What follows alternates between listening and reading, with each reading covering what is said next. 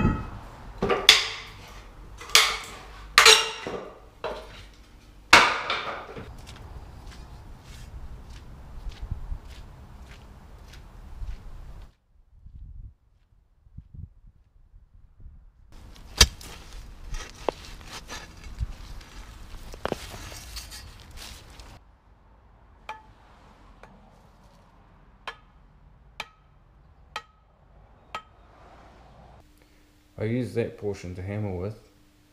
I've thought of welding a plate on there, but it hasn't deformed yet, so I'll just leave it as it is.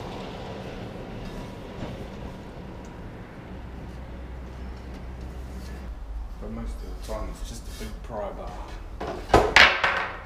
I copied the basic geometry off the Marshalltown website, so if you want a superior product, I'd recommend going to Marshalltown because they're kind enough to publish their schematics on their website. Here's a closer look at the head.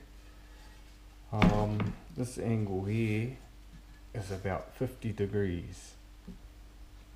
My preferred welding rods when welding something high tensile like this is E316L.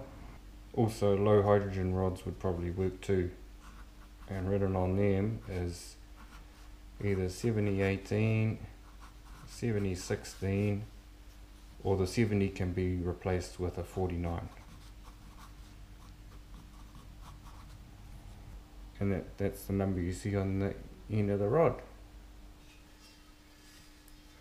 Some people like an open end, but I prefer it closed because I ram a lot of earth with it. Another tip I have is that the X is shaped like this. It tends to work better if you trim